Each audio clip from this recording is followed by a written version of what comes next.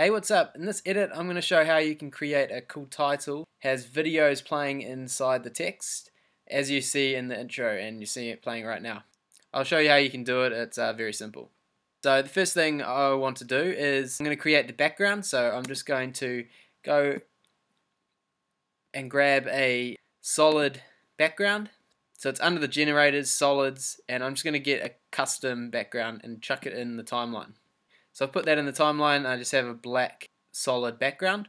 And the next thing I want to do is put some text in. I'm going to go ahead and grab one of these text, 3D texts, say scale 3D, that looks all good. So I'm just going to drag that into the timeline. Now that you've got your title, you want to start with the first letter. So I'm going to use T in travel. So I've got the T there.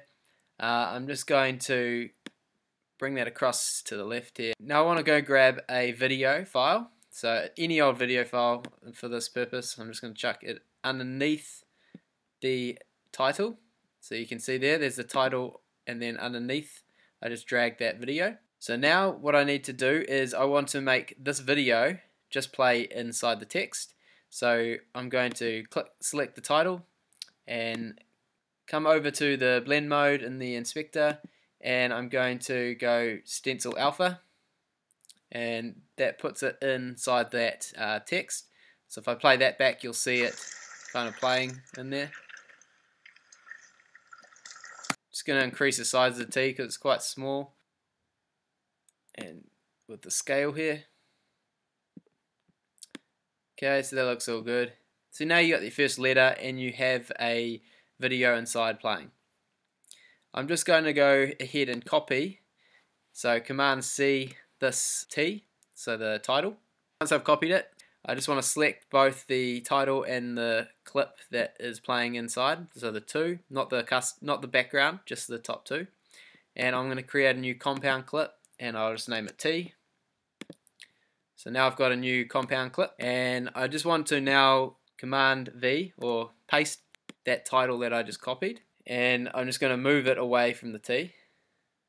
Now you'll see nothing comes up at the moment. That's because you don't have a clip underneath this title. So you just want to go grab another clip. So grab another clip, and now you'll see this T, or this one, this title, will have this clip underneath it. I'm just going to rename that R. So now I've got a T and an R. I'm just going to position it so that I've got that helicopter in it.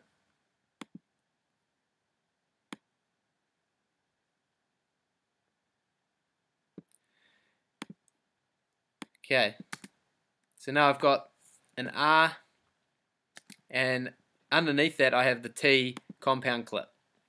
So now I just need to select those two clips, leaving the T and the custom, and again create a new compound clip, and I'm going to name it R, and OK.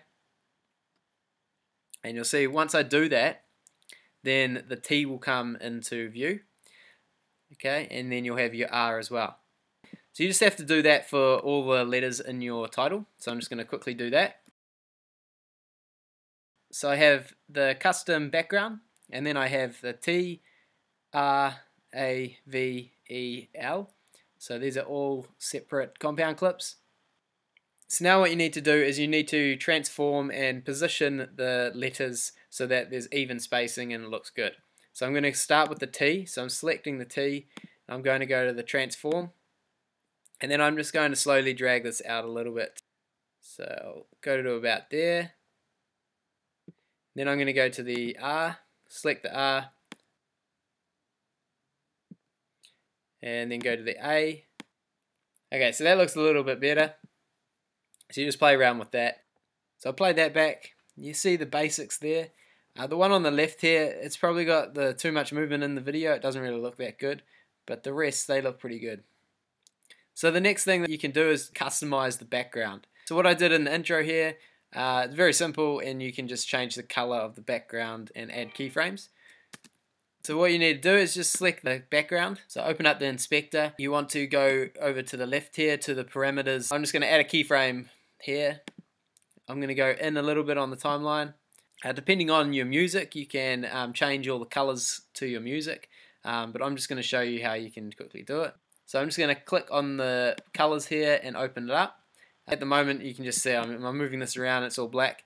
Just go down here to the color slider and just change it to about, say, midway, and then you have all the colors here. So my first color, I'm just going to go up to here, the green, and obviously it added a keyframe there, and then I'm just going to go along a little bit more, and I'm going to go, say, the opposite to the pink, and then I'm just going to continue doing this. And while I'm doing that, it's adding keyframes and it's adding the color. So each time I go to a new spot on the timeline, and then I drag the color to a different color, and it adds a keyframe. Okay, so that's the end of that.